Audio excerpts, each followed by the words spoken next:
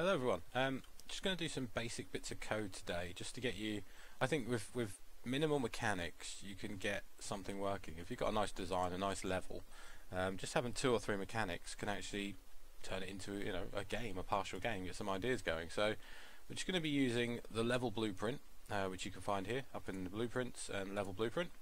We're not going to be going too deep into this. I'm just going to keep this really simple, but simple is often best. We're just going to get things like making something that restarts the level, making objects appear and disappear, and maybe like a teleporter or something like that. We'll see what happens. So here we are.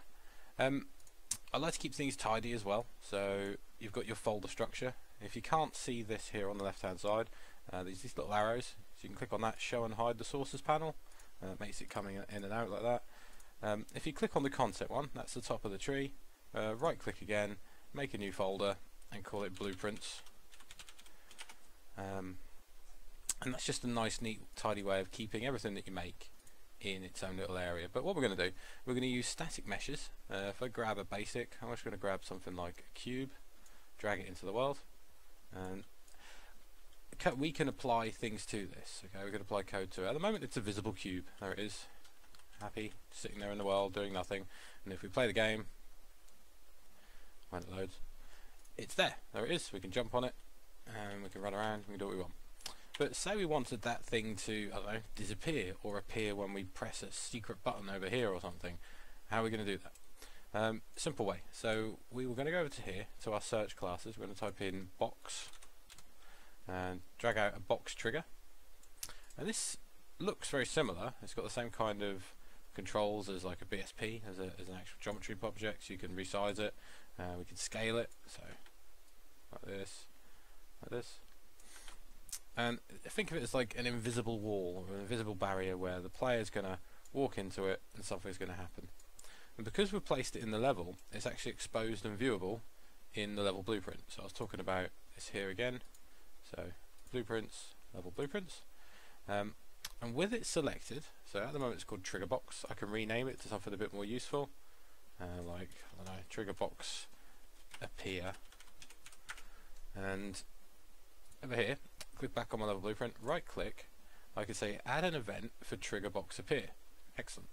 Double click that, collision, and I want to have when actor begins overlap. So click on that, and there it is. So what this is an event box, and it says when an actor overlaps with something, we're going to have something happen.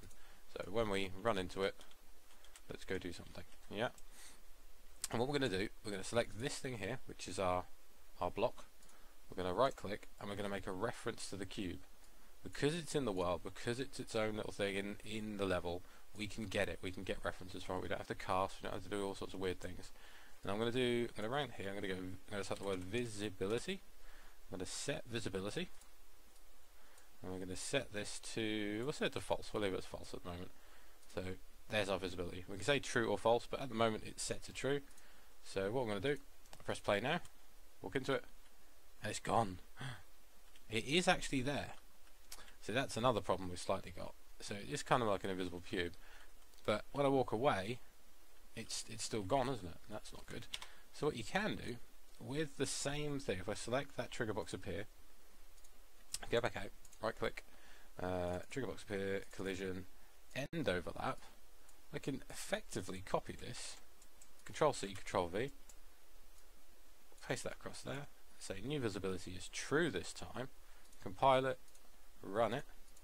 So now we're going to run in, there it is, run away, comes back, it goes up, it goes down, there you are. You might want that, that's quite a useful thing. If you want to have a block that disappears or appears somewhere in your level, you might have to, I don't know, you do a sequence of traps or jumping puzzles or something, and you have to touch the button, which then extends the bridge or something like that, and then the character can go to it. It's a real simple mechanic, and you can think about it in your level design.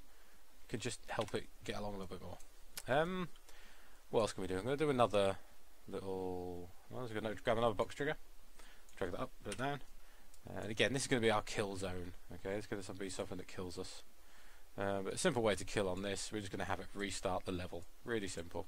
So I'm going to call this box trigger reload. So again, you might have, I don't know, a lava pit underneath you, and if the character falls into the lava, we restart the level. Simple, again.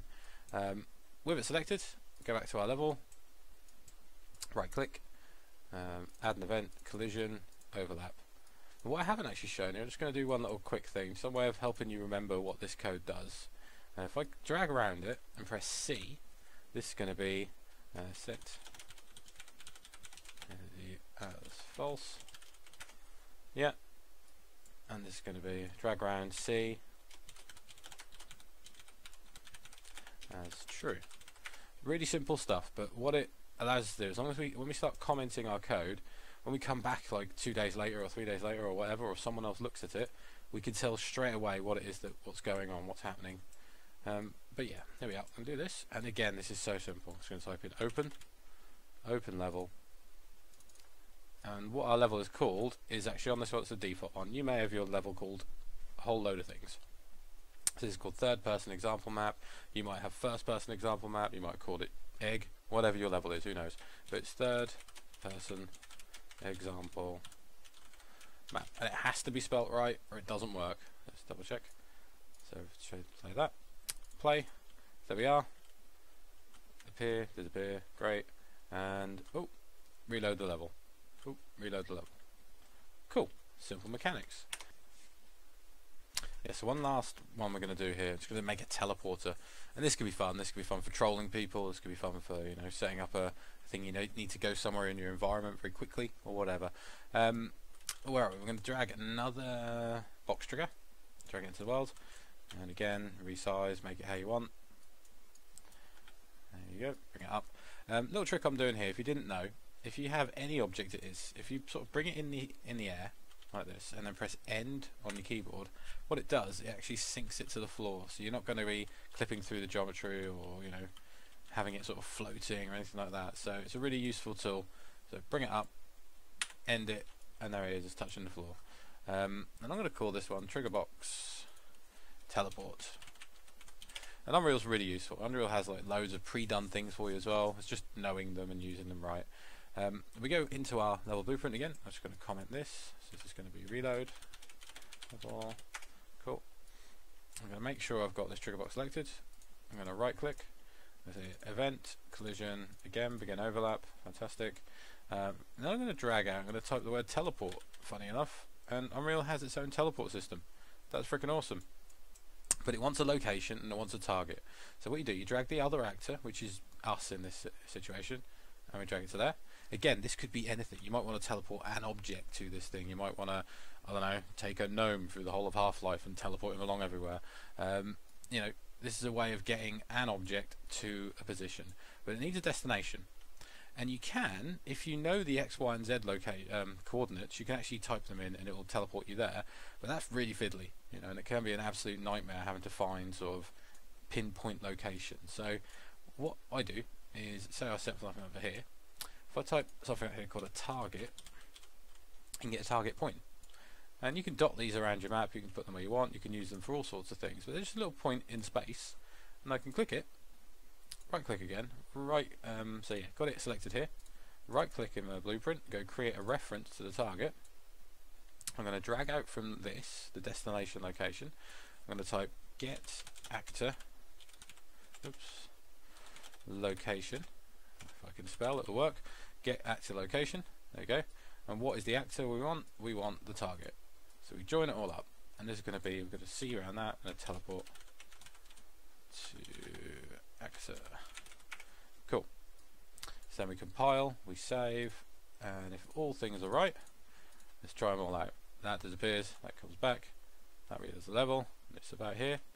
Where are you? Come on. Take me away. There we are. Oop. Let's go back. There we are. We have been teleported up here. Awesome. You might want that. You could, if you know, with these three simple things, you could, you know, you can start building stuff. But yeah, if there's anything you want me to add, if there's any questions you want, if anything you want me to sort of, you know, show you how to do, then please leave some comments, leave some feedback, and I'll be making more of these. So thank you very much. Like and subscribe, and I'll see you next time.